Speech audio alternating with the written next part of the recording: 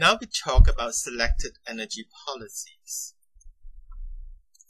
Current policy in the United States is pushing towards increasing the use of ethanol while decreasing use of petrol.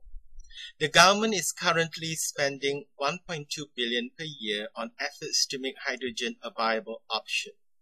But hydrogen is still limited by the fact that to get viable hydrogen vehicles, breakthroughs in hydrogen technology are still required.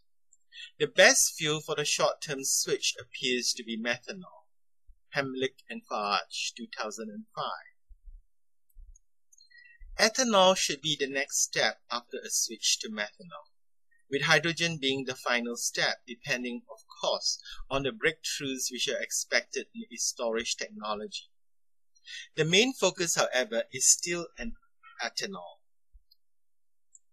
The Energy Policy Act of 2005 was a modification of the Energy Policy Act of 1992, which had set a goal that 30% of petroleum-based motor fuels should be replaced by 2010.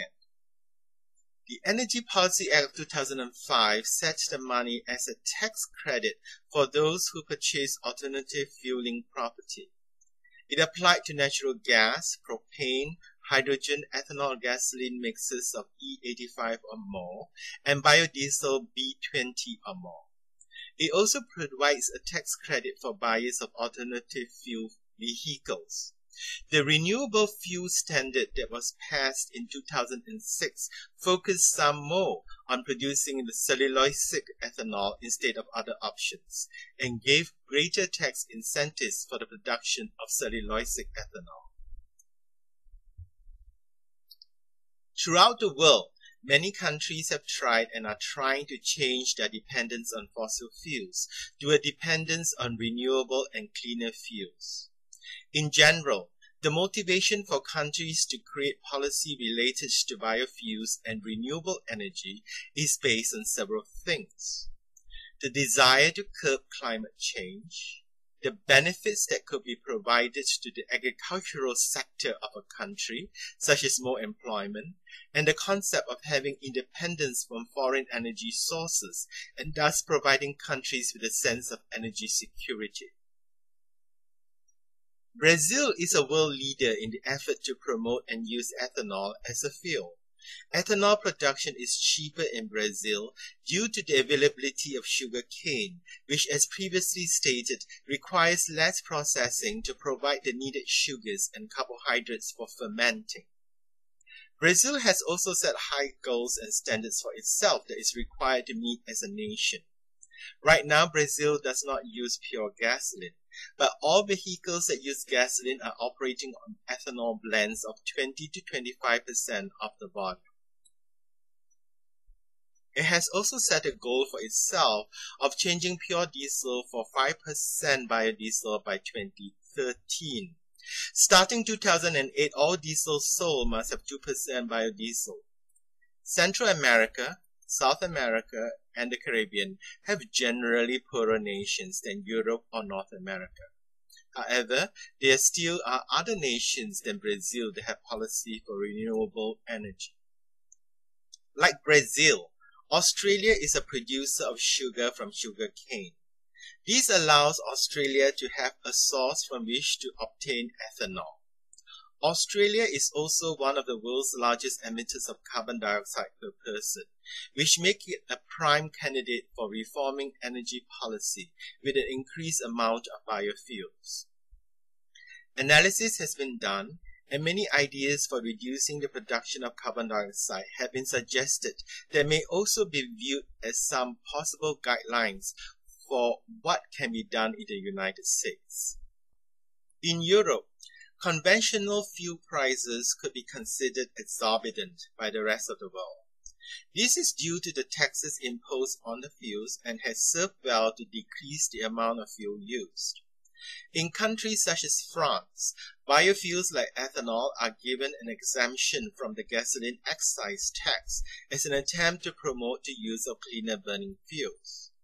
Also, in terms of production, subsidies for crops used for producing ethanol are provided and calculated by the area being cultivated.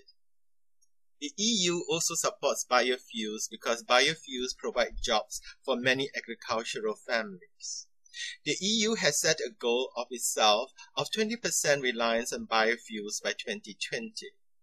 It has already enacted policies such as Renewable Fuels Directive, which made 2% of transport fuels from renewable resources its goal by 2005 and 5.75% by 2010. Africa has some countries that are capable of producing ethanol. South Africa was the first and produces its ethanol from coal. Coal ethanol is said to be of lesser quality than other source materials that are processed, so South Africa has some trouble with exporting the ethanol it produces.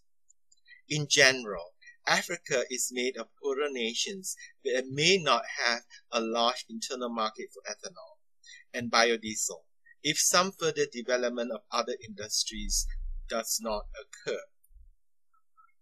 Asia is a section of the globe that appears to have less petroleum deposits per person than any other section of the world, which makes Asia a prime candidate for the use of the renewable sources of energy that biofuels may be. Malaysia enacted the National Biofuel Policy on March 21, 2006 that states its goals producing palm biodiesel for internal use and for exportation. Malaysia is the biggest producer in the world for palm oil. So now, if the market for palm oil lags, the oil can still be put to good use as biodiesel. Indonesia is the second largest producer of palm oil behind Malaysia. They have planned a switch to biofuels developed from palm oil and jatropha within the next 5 years. India is also using jatropha kukas to produce ethanol because of the plant's ability to grow in arid and semi-arid regions.